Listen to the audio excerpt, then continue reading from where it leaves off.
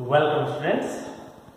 So again I am here with you to start a new topic related to admission of partner.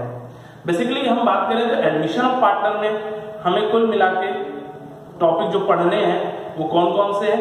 पहला है आपका accounting treatment of goodwill, ठीक। दूसरा accounting treatment of reserves and accumulated profit and loss.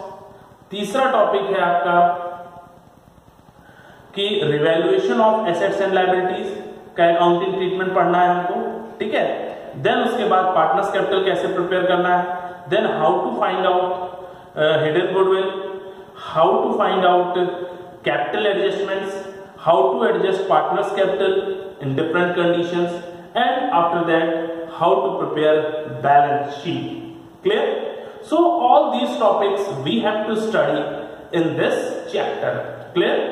तो देखिए इस chapter में हमें ये सारे टॉपिक पढ़ने, तो हम एक एक टॉपिक करके स्टार्ट करेंगे, ठीक है। तो देखिए इस चैप्टर में हम सबसे पहले स्टार्ट करते हैं calculation of new and sacrificing ratio. Basically admission के केस में हमें गेनिंग रेशियो की जरूरत बहुत कम पड़ती है। कुछ ही एक ऐसी कंडीशन है जहां पे गेनिंग रेशियो हमें कैलकुलेट करना पड़ता है या पार्टनर गेन करता है।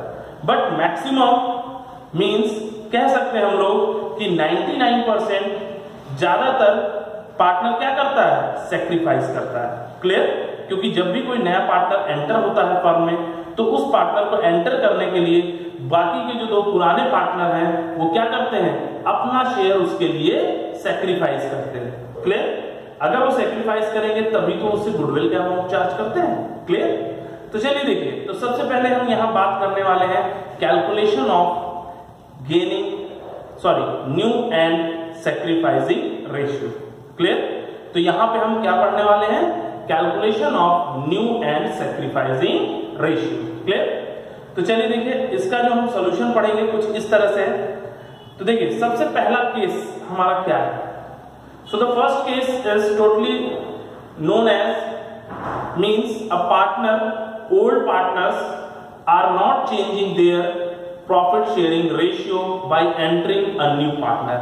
Means old partners अपने रेशियो को चेंज नहीं करेंगे, वो जिस शेयर में पहले जिस प्रोपोर्शन में शेयर कर रहे थे प्रॉफिट उसी प्रोपोर्शन में प्रॉफिट को शेयर करेंगे, बट नए पार्टनर को तो एंटर करना। क्लियर? तो इस केस में हम किस तरीके से new and sacrificing ratio calculate करेंगे, तो ये हमें सीखना है, ठीक है।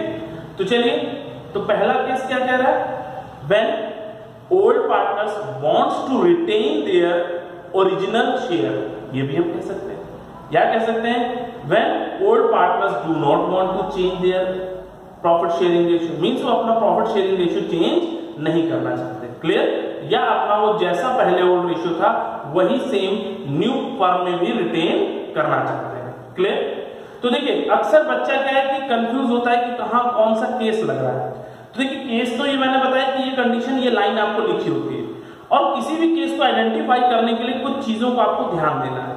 तो हम इजी वे में चलेंगे, हम क्यों इतना डिफिकल्ट जाएं।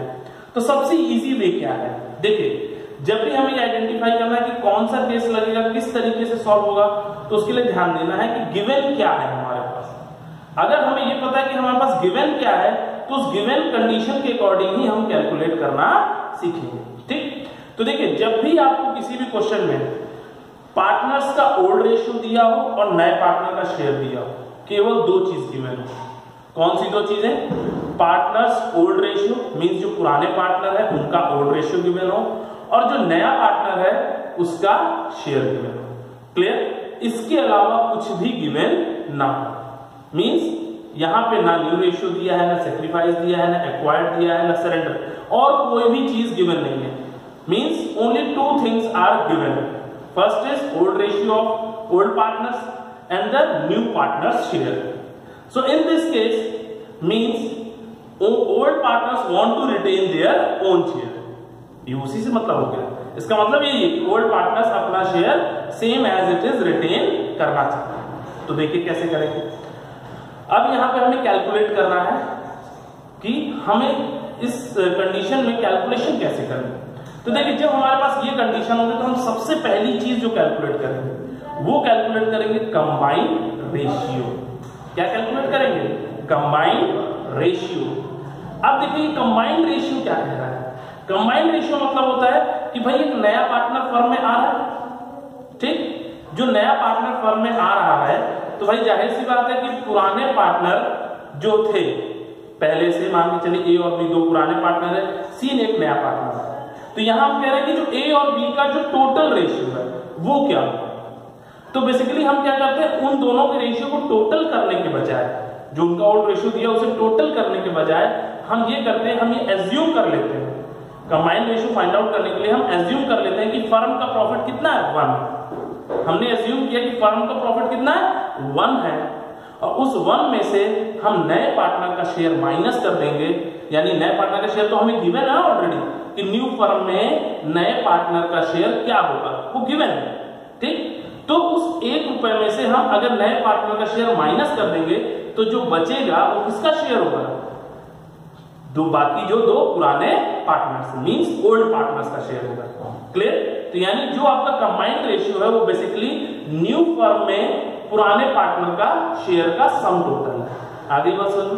तो देखिए आपने पहले कंबाइंड रेशियो निकाला, देख रहे कैसे आएगा, 1 minus new partners share. Clear? तो ये करके आपका कंबाइंड रेशियो आ गया। अब आप क्या निकालेंगे, न्यू रेशियो। सेकंड स्टेप क्या होगा हमारा, सेकंड स्टेप होगा कि न्यू रेशियो फाइंड आउट करना। अब देखो न्यू रेशियो कैसे आएगा, न्यू रेशियो का फॉर्मूला होता है हमारा कि combined ratio into old ratio.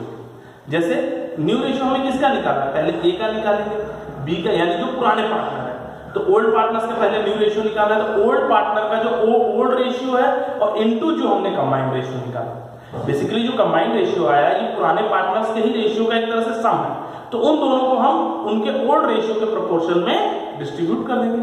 Clear? आगे बात सुन, फिर से सुनिएगा, पुराने पार्टनर का ये नई फर्म में टोटल रेशियो है, मींस जो पुराने दो पार्टनर थे उन दोनों पार्टनर का नई फर्म में क्या टोटल रेशियो होगा, ये है। आगे बात सुन, तो उस नए फर्म में उनका कितना कितना शेयर आएगा, ये न्यू रेशियो फाइंड आउट करने के लिए हम क्या करेंगे, मींस पार्टनर्स का न्यू रेशियो फाइंड आउट करने के लिए हम क्या करेंगे, old ratio into combined ratio. Clear? तो ए और बी का इसी तरीके से आ जाएगा। अब बात आती है जो सी है, जो नया पार्टनर है, भाई इस नए पार्टनर का शेयर जो भी दिया होगा बस आपको ये करना है, वो एज इट इज लिखना है। नए पार्टनर में आपको कोई फॉर्मूला लगाने की जरूरत नहीं है, वो जैसा दिया है आपको एज इट इज लिखना है। क्लियर? आगे बस समझना, तो जैसा दिया वैसे ही लिख देंगे। बस आपको क्या ध्यान रखना है कि तीनों का डिनोमिनेटर सेम आए, तीनों का डिनोमिनेटर क्या है, सेम आए। जैसे एज्यूम करिए कि मान लीजिए कि जैसे ए का न्यू रेशियो आया 3/10, बी का आया 2/10, ठीक है, और सी का जो हमें गिवन था 1/2। आगे बस समझ, तो डिनोमिनेटर इसका सेम करा लें। अगर हम इसका डिनोमिनेटर सेम करा देंगे तो ऑटोमेटिकली तीनों का आंसर आ जाएगा कि नहीं। आगे बस 3:2:5 हो जाएगा। क्लियर? तो इस तरीके से हमें करना है। क्लियर? तो ये हो गया आपका फर्स्ट कंडीशन, फर्स्ट केस में न्यू रेशियो कैसे आएगा। अब देखिए आपको न्यू रेशियो तो मिल गया, अब बात आती है सैक्रिफाइसिंग रेशियो कैसे कैलकुलेट करें। तो देखिए सैक्रिफाइसिंग रेशियो का फॉर्मूला हम पहले भी पढ़ चुके हैं। सैक्रिफाइसिंग रेशियो का फॉर्मूला होता है old ratio minus new ratio. ठीक, आगे बस यानी पुराने पार्टनर ने भाई अपना पुराना ही पार्टनर तो क्या कर रहा है, सेक्रीफाइस कर रहा है ना अपना शेयर, तो पुराना पार्टनर अपने नए शेयर को माइनस कर देगा अपने ओल्ड रेशियो में से, तो जो बचा वो क्या कर रहा है, वो सेक्रीफाइस कर रहा है। तो सेक्रीफाइस का सिंपल सा फॉर्मूला है old ratio minus new ratio. Clear? तो केवल ओल्ड पार्टनर्स का ही सेक्रीफाइसिंग आएगा, नए पार्टनर का तो आएगा नहीं, क्योंकि वो खुद ही अभी नया आया है, तो वो कैसे सेक्रीफाइस करेगा। क्लियर? तो ये हो गई कंडीशन 1। ठीक, तो पहली कंडीशन हमें समझ में क्या थी, तो देखिए यहां पे दो ही चीज हमें ध्यान रखनी है। अगर क्या क्या गिवन हो, ओल्ड पार्टनर्स का ओल्ड रेशियो गिवन है और नए पार्टनर का शेयर गिवन है, केवल यही दो चीज अगर गिवन है तो हम इस केस का यूज करेंगे, ये सारी कंडीशंस को हम यूज करेंगे। क्लियर है, समझ में आया? तो ये कंडीशन हमारी पूरी हो गई। ठीक, अच्छा अब इसके बाद हम आते हैं सेकेंड कंडीशन। ठीक, सेकेंड कंडीशन क्या कहता है, तो देखिए सेकेंड केस या सेकेंड कंडीशन जहां पे कह रहा है when a new partner acquired his share from the old partners. Means यहां कह रहा है कि नया पार्टनर ओल्ड पार्टनर से अपना शेयर एक्वायर्ड कर रहा है किसी एक पर्टिकुलर रेशियो में, किसी एक सर्टेन रेशियो में, ठीक है। यानी मान के चलिए कि जो है ए और बी दो पार्टनर है, क्लियर। जो है ए बी दो पार्टनर है, ये दोनों पुराने पार्टनर है। सी एक नया फर्म में पार्टनर ऐड हो रहा है, तो सी क्या करेगा? सी जो नया फर्म में ऐड हो रहा है वो कह रहा है कि वो ए और बी से अपना शेयर एक्वायर्ड कर रहा है, लेकिन किस रेशियो में? 1:1 के रेशियो में, 2:1 के रेशियो में, 3:1 के रेशियो में, 3:4, किसी भी रेशियो में हो सकता है, क्लियर। तो वो एक्वायर्ड कर रहा है किससे? ए और बी से, क्लियर। यानी अगर ए को जो है सी का जो नया जो पार्टनर आ रहा है सी, उसका शेयर अगर 1/5 है, तो 1/5 जो शेयर उसको मिल रहा है प्रॉफिट का, वो ए और बी से मिला है 1:1 के रेशियो में। या हो सकता है क्वेश्चन में दिया हो 2:1, या क्वेश्चन में दिया हो 3:4, जो भी दिया हो उस रेशियो में उसको 1/5 का वो शेयर ऑफ प्रॉफिट मिला है। किसको? सी को, ठीक। तो चलिए देखिए यहां पे क्या कहता है। अब इस कंडीशन में हमें क्या करना है? इस कंडीशन में हमें गिवन क्या क्या है? गिवन से ही हमें सब कुछ पता चलेगा। कभी कभी हमको इंग्लिश समझ में नहीं आती, अक्सर बच्चे समझ जाते हैं, बच्चे डर जाते हैं कि यार इंग्लिश में क्या स्टेटमेंट लिख दिया, थोड़ा सा घुमा देता है। तो आप उस इंग्लिश के स्टेटमेंट पे मत जाओ ना, आप केवल ये ध्यान दो गिवन क्या है। अगर आपको गिवन कंडीशन पता चल गई कि क्या क्या गिवन है, तो उसके अकॉर्डिंग आप इजिली कौन सा मेथड अप्लाई होगा, कौन सा फॉर्मूला अप्लाई होगा, आप इजिली आइडेंटिफाई कर लेंगे, ठीक। तो देखिए जैसे इसमें कि गिवन है, इसमें गिवन क्या क्या होता है?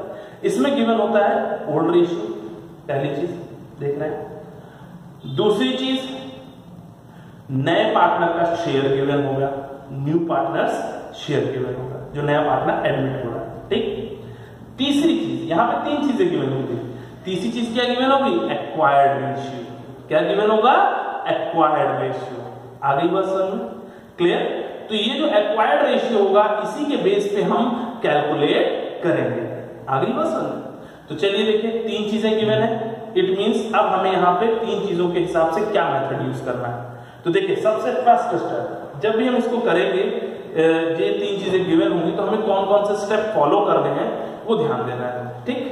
तो पहला स्टेप, जब भी एक्वायर्ड की कंडीशन है उस केस में हम सबसे पहले सैक्रिफाइसिंग रेशियो कैलकुलेट करेंगे। क्या कैलकुलेट करेंगे? Sacrificing ratio. तो देखिए सैक्रिफाइसिंग रेशियो कैसे आएगा यहाँ पे? यहां पे जो सैक्रिफाइसिंग रेशियो कैलकुलेट किया जाएगा उसका सिंपल सा फॉर्मूला लगेगा। क्या फॉर्मूला लगेगा? New partner share into acquired ratio. जैसे मान के चलिए जो ए है आपका ओल्ड पार्टनर, उस ए का अगर आप न्यू रेशियो फाइंड आउट करेंगे तो क्या करेंगे? जो सी का शेयर है, सी का जो शेयर गिवन है वो सी का share means new partner share into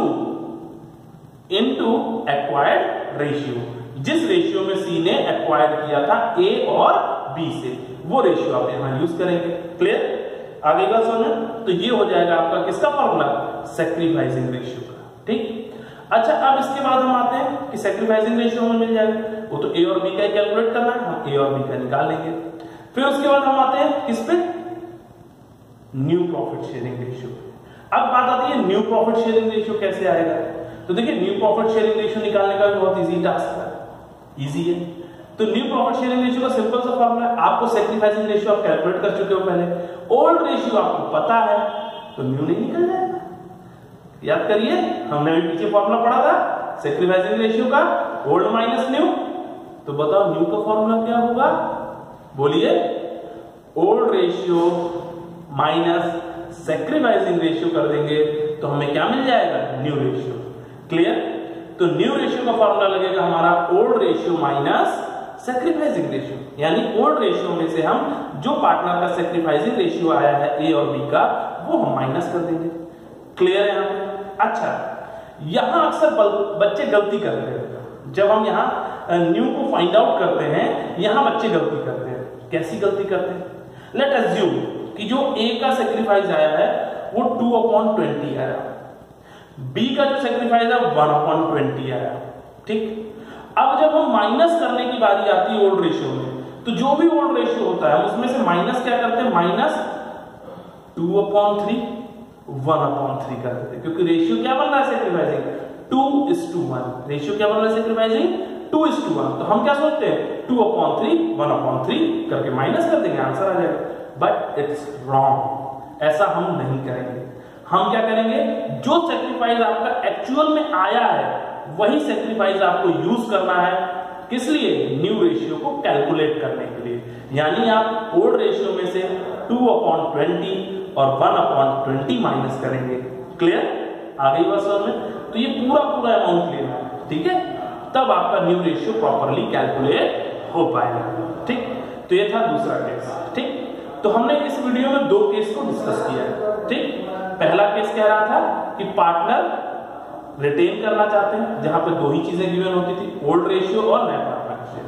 दूसरी कंडीशन थी जिसमें आपका 3 चीजें गिवन होती थी, ओल्ड रेशियो गिवन होता था, नए पार्टनर का शेयर और एक्वायर्ड रेशियो। क्लियर है आपको? चलिए, इससे रिलेटेड अगर आपको कोई डाउट लगता है, कोई प्रॉब्लम होती है, तो प्लीज कमेंट बॉक्स में जरूर बताएं और प्लीज लाइक करें, शेयर करें, सब्सक्राइब करना ना भूलें और बेल आइकन को जरूर प्रेस करें, जिससे कि आपको मेरे वीडियो नए अपडेट्स आपको मिलते रहें। क्लियर? और ज्यादा जानकारी के लिए मैसेज करते रहें।